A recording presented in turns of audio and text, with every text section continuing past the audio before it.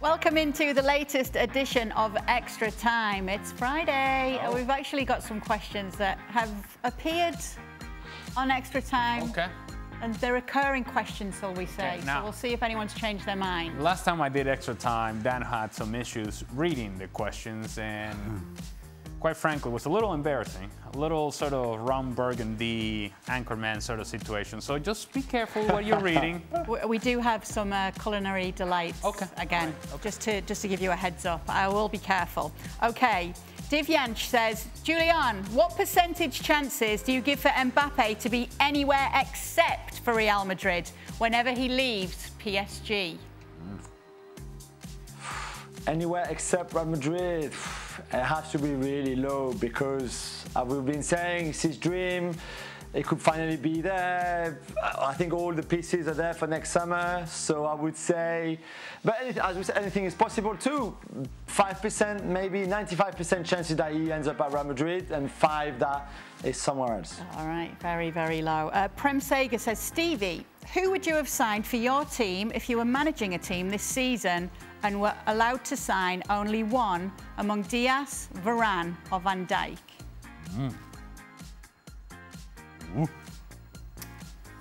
I'm going to go for Diaz. One, because Van Dijk is coming off a particularly bad injury. We don't know whether he's going to be as quick or as agile. I mean, he could have suffered physically from it. I'm going to take Diaz over Varane because Diaz is younger. And Diaz was the Player of the Year last year, not only for Man City but the league. So, yeah, I'm going to take Diaz. All right, Sebastian's trying to trick me up here, Ale. Okay. I don't know if it's an emoji or if he's making fun. So it does show on the screen as oxtail. Okay, all right. So it says, I had oxtail last week in NYC, maybe. Very hipster, NYC. Yes. It was rather good. The oxtail, yes. Okay. On more pressing matters, Ali and Stevie, seeing Haaland play, does it feel he's wasting a year in Dortmund? Does it make more sense for him to move on now? Or is he waiting to go to Barca and battle Mbappe in La Liga next year, Ali? I don't think he's wasting a year in Dortmund. I think he is getting better. I think he's adding nuance to his game. I think he's adding maturity and growth to his game so that when he makes this big move, wherever he goes, he is gonna be at the very top of his game. Erling Haaland continues to get better, and every time you watch him play, you say to yourself, man, this guy's something special. I would love to have that guy on my team. We did see him frustrated in the Super Cup, though, Stevie. Is he going to win anything with Dortmund this year? Listen, in the whole scheme of things for him, it's looking from the outside. It's not for him this year about winning anything. It's about getting to the place that Ali's talking about, and that is that when he does make that move for an incredible amount of money, that he's comfortable with it, and wherever he goes, he can start by just doing what he does best and scoring goals, and he's not any sort of flop. It's not just about having ability. You know, a lot of it's about what goes on between your ears, and this extra year, maturity-wise for him, I think will be absolutely, it will stand him in good stead. And time is on his side. Correct. Yeah. Ethan says, Jules, how does it make more sense for Arsenal to sign Ramsdale for 30 million to be the second choice keeper instead of Onana for a fraction of the cost? Yeah, a much bigger fraction, because I think Onana would have cost you 6 million. They like Ramsdale, they like the personality, they like the leadership qualities, I think. They like the fact that he knew the Premier League already. I don't know. And I don't think he comes as a number 2. I think he comes as another really strong goalkeeper, certainly in Arteta's eyes, to come and compete with Leno. I don't know what that means for Leno's future right now and next summer, maybe, if he's still there. But I wouldn't be surprised if Ramsdale would start at some point in the Premier League and take that number 1 spot. What is it about Jules and keepers at teams that he likes? Arsenal, PSG, backup keepers. What's going on, Jules? It's just my teams are not good for goalkeepers. You know, we're all about attacking. I mean, one especially, the other one not even so much. What kind of character is Onana? Jules. Oh, going deep now. Well, I don't even know if they know Onana's character. I mean, I know Onana's character because I've been following him because he speaks French and he's from Cameroon, but they certainly know Ramsdale's personality and character. And I think, you know, he's that kind of strong character, strong leader that they wanted. And I don't think they explore Onana whatsoever, but maybe it's one of the reasons why they went for Ramsdale, because of that personality more than anyone else, whether that's Onana or someone else. I tell you, this guy, Ramsdale, man, he better be some sort of personality and character when the difference is $24 million for a guy who right now is a backup goalkeeper. That's a lot of money. It is. Shashank Shakar says, Stevie, Ferdinand Vidic, Chiellini Bonucci, or Ramos Varane? What's the best centre-back pairing? I know who's not going to be.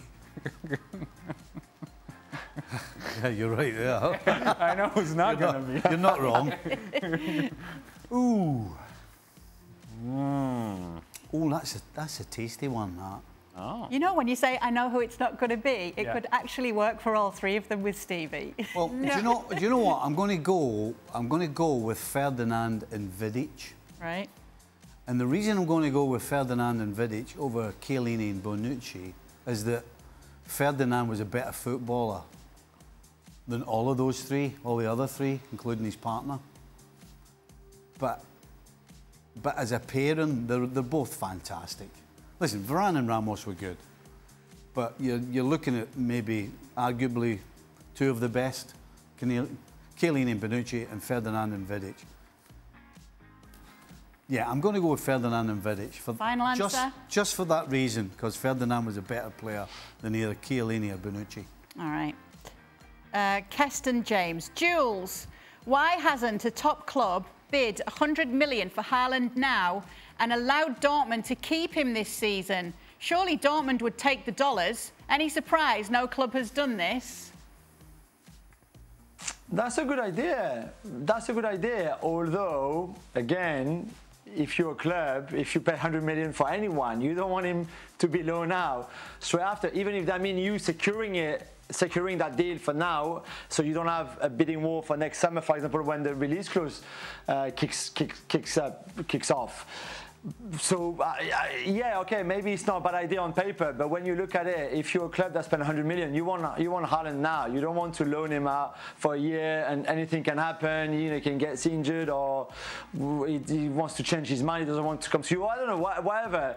I think if you spend that kind of money, you want him to come. The problem is it would have cost you far more than 100 million to try to get him out of Dortmund right now, even if it's to loan him back to Dortmund. So that's why maybe no one tried. I just think that next summer, once there's that release clause, it's going to be fascinating to see who goes for Mbappe, who goes for Haaland, if maybe it's the same club in Real Madrid, for example, and what kind of sort of bidding wars we have in two transfers that would be very different in a way, but also very similar. Ali, don't feel left out by the name on this next tweet. That's okay. The Stevie Don and Jules fanboy. Oh. All right, but I am going to ask you first. Which transfer saga has annoyed ESPN FC this summer, Kane or Mbappe? You're asking the non-Stevie Don or Jules? I am. Oh, well, this is really going to make him happy. I'm going to say Mbappe. And the reason I say Mbappe is because, as Jules has pointed out earlier in this segment, it's a very high likelihood that we already know what the outcome is going to be. But similarly, Kane, you sort of know what the outcome is going to be as well. So both of them just seem to be going on and on forever. But I do think that there's going to be an ending to Kane ones, whereas Mbappe, we're going to keep talking about it up until last year. So you okay, Kane? Stevie!